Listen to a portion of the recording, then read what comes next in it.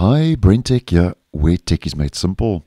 So Mozilla is rolling out an update for Firefox, which started rolling out on the 7th, which was late yesterday in my region. Now, as always, to double check we have this latest point release update, we head to our main menu, click on Help, click on About Firefox. And this is now the first point release for version 119, and version 119 rolled out about 2 weeks ago. Now, this is a non-security bug fix update addressing 3 issues in Firefox 119. So as I always suggest, if you have experienced any problems since upgrading to version 119 in the browser, then just double check you have this latest point release sooner than later.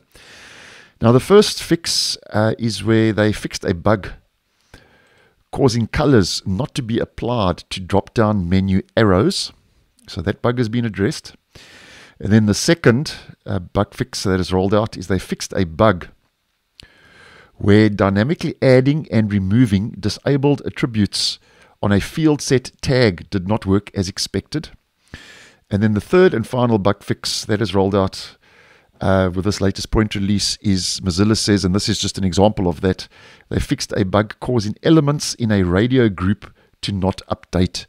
And this is an example of radio buttons and a radio group. So if you had experienced any issues selecting different options using radio buttons, then that issue has been addressed. And that's it, non-security update.